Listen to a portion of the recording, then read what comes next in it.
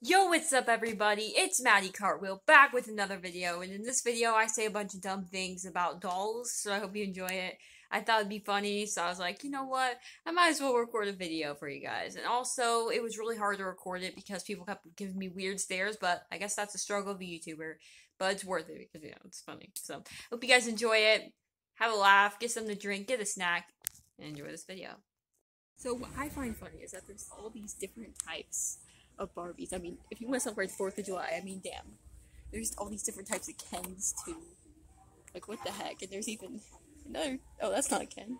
There's this type of Ken. There's chefs. I mean, come on.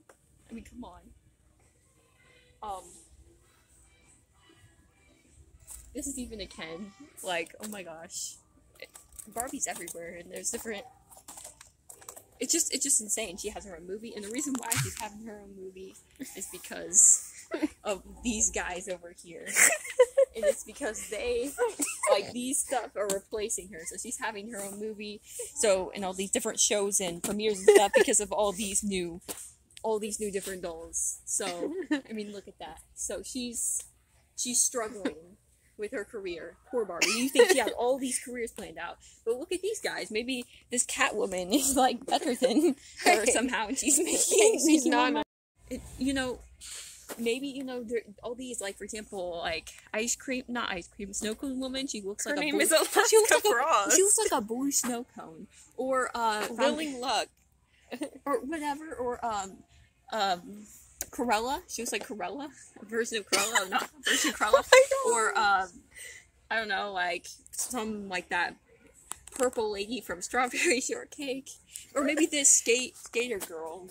Avril Lavigne. Avril Lavigne. Maybe they're making more money than her, so she needs to come back and make her own movie. Look how sad she looks when we look down here. Look how sad. She has her own aisle. She has to have her own aisle because no one's gonna help her anymore. So Barbie, give faith to Barbie. Give faith to Barbie because she was the OG of all those other dolls.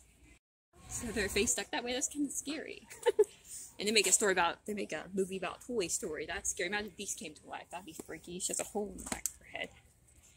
You put water in this and she's supposed to cry. I mean, that's pretty scary. Anyway, that's all I gotta say on that. Anyway, I just want you guys to know Barbie's the OG. Don't fall for these other brands.